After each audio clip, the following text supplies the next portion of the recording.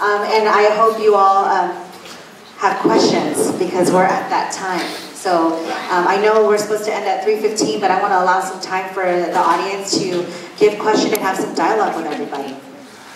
Anybody have a question for the panel? Oh, okay. This is the Day of Atonement, so if any of you want to join. My question has to do with the notion of diversity. Actually, I really related to what Kyle Beckham said in terms of not letting your adversaries define your agenda for you.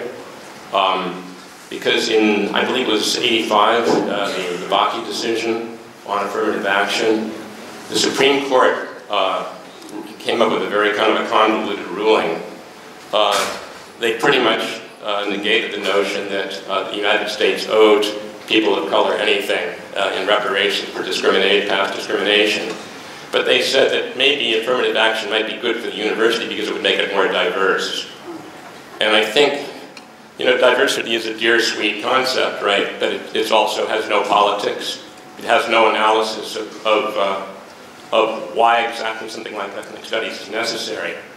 And, you know, I think one of the things that I react to now when I hear it is, what does it mean? Why is it important?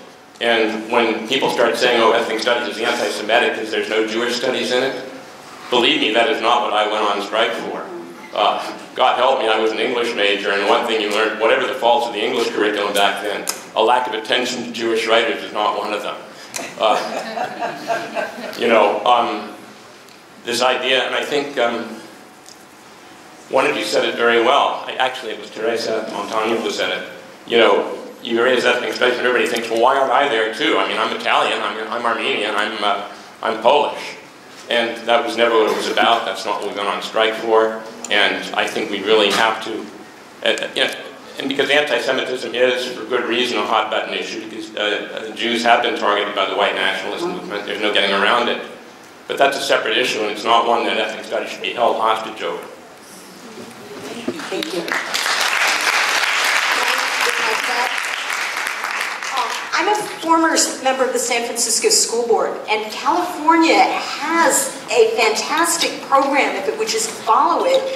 We've got one of the first genocide curriculums in the country, where we look at the Holocaust and a whole bunch of other genocides, and especially now that curriculum is critical, and especially now learning about anti-Semitism is critical, but it belongs in that genocide curriculum that we already have. Taking it and recharging it, it doesn't belong in ethnic studies.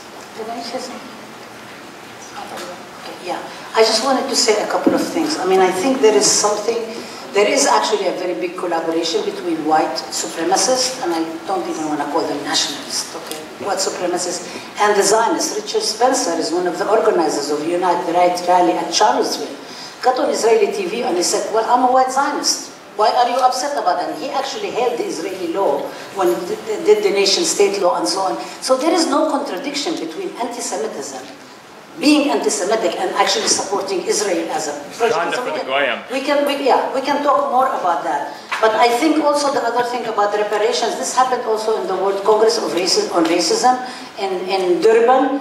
Actually, all the European countries and the US did not want to talk about reparations because there was a very big issue around indigenous people, around people who were kidnapped and enslaved in the Americas, and so they didn't want to talk about it. And then they invented the whole issue was about Palestine. And basically, they really destroyed the conference. So a lot of the times, these issues become as a smoke screen in order for us not to actually, and pit us against each other.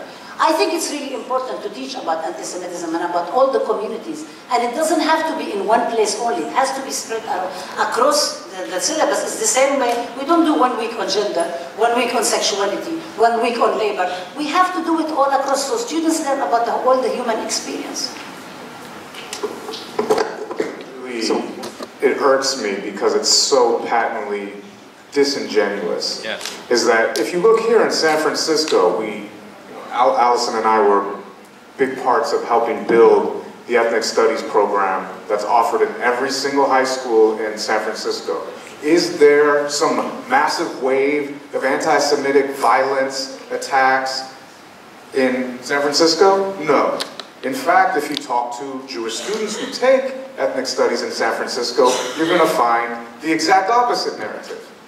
So it's the just a bald-faced, bad faith argument that if they look at ethnic studies in practice, all of it will fall away. That it's actually, it creates the very classrooms that the state supposedly says it wants. That everyone says it wants. Because ethnic studies does exist. And where it does exist, is anti-Semitism a problem? No. Anti-Semitism gets crushed in ethnic studies classrooms. That's my first point. So, second thing, diversity. I think we need to just let that thing go. I don't know if it's a term worth fighting over anymore. It's been muddled by the right wing so much to where now we're arguing over should people allowed to be racist in a classroom, right? Like, should we have we have to let extreme ideas into our classrooms, right? Like, we should respect that kind of ideological diversity. Again, I think that's just a red herring to give space to kind of anti-humanist people who are anti-humanist, who are racist, who are sexist, who want to just have carte blanche to do that, to just stomp on other people's humanity. And then lastly, about just the term ethnic studies, I think we who are supporters of it need to have some discussion, and this is a long-term discussion, this has happened, it's continuing to happen, over should we continue to call it ethnic studies, should we broaden it into something else, how do we honor that past, while at the same time armoring it against the people who want to be, again, bad faith. Yeah, people who are in bad faith, and it has the word ethnic in it. Therefore, why am I not in it too? Which is like, again, so many of the criticisms of the model curriculum are trying to play language games that are bad faith language games, because if they actually read the curriculum, they would see that all of that is laid out very plainly.